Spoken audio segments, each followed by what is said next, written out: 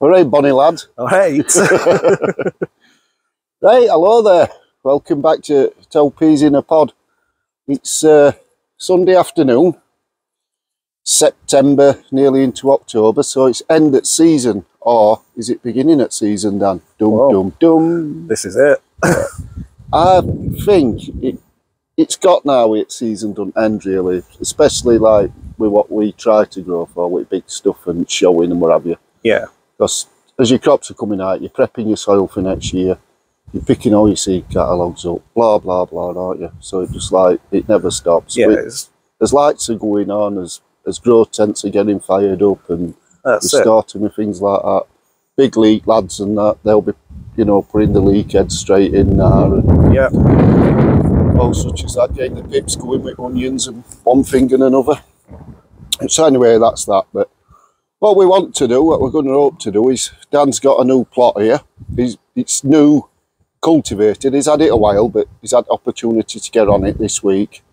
We just thought for anybody who's starting out with an allotment or a piece of land for growing veg, flowers, whatever, it's a good opportunity for us to start from scratch from the very beginning and take you through and show you what he's planning to do and how it works out for us. Like I said, this is a plot we're in Rotherham. This is Ortley Lane allotments.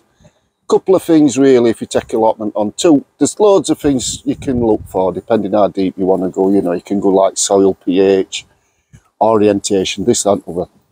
For me, like, couple of first things to do. One, how much is it? Yeah. That's top and bottom on it, isn't it? Unless you're, Lord Fauntleroy and you've got it coming out your ears, in which case you probably won't want allotment. Find out what rent is. Is it doable? Does it make sense? How much rent is to what you're going to get back as well? Unless you're growing just for pleasure, which is more like what I do. Two is the water on site. I've had allotments, I've had a few various sites over the years, and if there ain't water on site and you're going to struggle to collect water through winter, i.e. rainwater, you've got a lot of work on. Yeah. So two main things, these are £60 a year, at £5 a month, about £1 something a week. So very reasonable. And there's water on site. So that ticks two main boxes for me to start with. Yeah. I'm happy with that. I'll have a go no matter what then. All else that might come along, like Club Root, Twitch, all that, we'll tackle that as we go on. But for me, they're two priorities.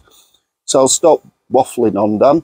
I'll let you turn camera on plot and just tell us a bit about what you've been doing, mate. Yeah, so obviously, like I said, we've had this 2 years. This corner I've not cleared yet, but basically the whole garden was like this. Now, I've had a long weekend where I've been able to get on, lent a machine off of a friend because it needed it. It was just too much to do by hand. So basically the cultivated area we've got is about 60 foot long, which we'll just have a quick walk up. And basically we're just going to put these beds are going to be 4 foot by about 10 foot. We're going to go with grass paths between them, and we won't be using raised beds like I've got down on the other garden. We're more traditional open area. So the plan is, up this side we're going to have 8 beds at 4x12, 4x10, and then on this side we're going to put another 2 to give us 10 beds, and then the rest is just going to be 2 big open beds, just for pumpkins, squashes, and stuff like that. Moving over to the back area, we're going to have this grass just so we've got a place where we can sit, tidy this back up. We're going to get some dog roses and some thorny bushes and whatever, just to make a secure boundary, because we get a lot of people coming in over this fence. This area, it does get quite waterlogged, so it is going to want to get some work done on it. We're going to add a lot of organic material and try and help with that. So that's the plan. As you can see, we just started with this path. We're just rolling it, getting it nice and level for the grass. We've got plenty of twitch, which we need to get out, which we'll do over the winter. Like I say, we've started digging beds. These will get turned over with a tiller, and then I'll just keep going through them with the fork, just to try and get all the twitch roots out. So that's pretty much it. It's still a long way off, but come spring it'll be ready for growing in, and we'll keep updates on it. This has all been done with cultivation. It hasn't been sprayed off at all, has it? Yeah, no. We've like I say, it must have been 4 foot high up this back same end. as this Yeah. side here, weren't it? Yeah, so all this is exactly what this were like. We spent 4 hours with a machine clearing it, which, you know, some people are not able to have a machine, so it's a lot of hard work by hand. Yeah. The thing to mention with that as well for me is, if you're basically down to a spade and a fork and a wheelbarrow, that's it. Yeah. Don't try and do everything at once. Yeah, you know, yeah. Give yourself 6 foot a day. Surprising how quick you clear it doing 6 foot. You know. Well, I mean, the old mantra I always stand by now is what an old fella told me, and that's an hour a day is better than 7 on a Sunday. Yeah. And that really does work on allotments. You yeah, know? it's makes it more manageable, doesn't it? Yeah. And also, I think with that, Dan, if you're setting it on not so much this time of year, but in spring, get a good 6 to 12 foot cleared and nice. Yeah. Put something in it. Yeah. Once you start planting, it's amazing how different you look after it then. Yeah, it keeps you interested, doesn't it? Because you're seeing a bit of beneficial reward from it. Yeah, that's it. That's it, yeah. Yeah, they're not farms. We don't have to farm them. We don't have to try and plough it all in one go and fill it in a week and things like that. Take your time with it. Yeah, organic matter, anything like that going in, Dan? Yeah, so it'll be time, you know, to find some horse manure, go out and get bags of horse manure and fetch that in. I am looking for some cow muck if I can get hold of some. Yeah. I used to have a contact, but I don't think he's about anymore. But yeah, there'll definitely be horse manure going in. There'll be probably a fair few bags of 6X as well, the chicken pellets. Yeah, they'll be going on. So yeah, it's going to be a slowish process, especially we're coming into winter now. Just with the weather and, you know, getting time after work if I'm back early enough. Otherwise, it's just Saturdays and Sundays. Yeah. So, and hopefully it don't give too much rain over the winter. I'll tell you what, I like what I've started. Well, I've always done it really, but I'm going more to it, which you've seen me do this morning as well now, is if I'm clearing crops, which I'll call me soft crops, like my pumpkins, my marrows, which make a big plant, is to get a trench out and bury them straight away. So it's all organic matter. Yeah, just put it back in. Yeah, just put it back in. The same, again, we're having grass paths. Yeah. Because as you know, I've had grass paths for 12 months nearly now.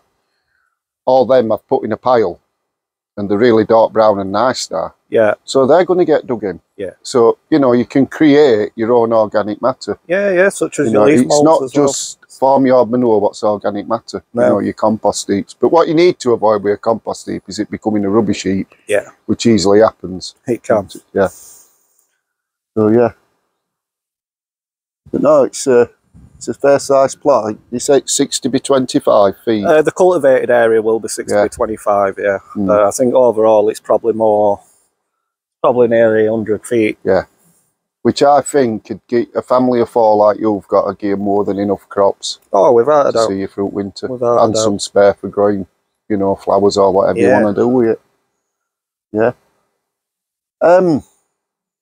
It's hats off to you really, Dan. I mean, you are limited with time you get with work and family matters and stuff, and what you've done in 3 days is impressive. It is. It's yeah. What we need is a mildish winter now, so we can keep going into. Yeah, we just don't want a lot of rain. But, like I say, once we're getting these beds with tiller and get them tillered, we'll be able to come down. You know, our width fork. Yeah. It don't take no work at all. And a few good frosts on this will do it world of good as well. Yeah. Although we're on for a heat wave in October. So. That's it. But yeah, the other reason why the beds are on this side is because this, like I say, this side does get waterlogged quite a lot, which is why I don't really want to do much with this back end. And same up here. So yeah, that is one reason why these beds are on this side. Yeah. So I think that is a good thing to mention. You picked up on there as well. Is it's up it dries to seasons, but it's still dry season really. Yeah. And one thing you've done right is you've got on here before weather turns. So if you do take an allotment on and you find it is prone to flooding or water sitting on it, Yeah, don't try and do it when that water's on. You're just going to compact your soil and do damage. that's it. But you will get a benefit of that in summer. Yeah. Because you will retain water that little bit longer than what a dry garden will. Yeah, so it does have its benefits, doesn't it? Yeah. And it's a lot of work to start putting soakaways and drains in on an allotment. It is, yeah. So, and if it's your own land, it's worth doing. But at the end of the day, we're only renting them. That's it. We're only custodians. Yeah. Oh, is that it for us? Yeah. What we did mention, which I think we'll definitely do, Dan, we'll not set dates and that for things because we've learned things can happen, you know, and we can get distracted or, well, distracted's not the right word, but life can get it way. But we'll try and do it before end of November anyway. Well, we will do it before end of November. Shut up waffling, Martin. We'll get seed catalogues out. Yeah. Yeah. Have a quick look through. Have a quick look and we'll go through it on air, on this channel. And people, if they're interested in showing or they just want some varieties, what are pretty decent for growing foot table. Because obviously, it's a bit of a fool's errand because it varies where you are in country, what soil type you've got. What might grow great on here might not grow so much on there. Yeah. But you get one or two varieties. Like quick example, like beetroot bolt order. Yeah. It seems to do pretty well everywhere. So if you're new to it, because that's basically what we're doing, starting from scratch, we'll give some reliable cultivars of different veg. And some flowers if you want. I mean, I grow a lot of dahlias and Dan's starting with dahlias. If you want us to put them in, we can do.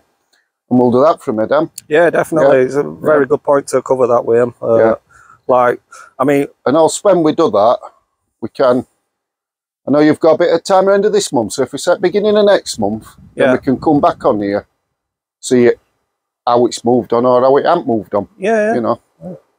That's it. And go through seed catalogues. Sounds like a plan. Yeah. And I mean, mine's an established, well, it's 3 years old established, but I'm completely altering that more or less this winter, so we'll have a look at that as well and just...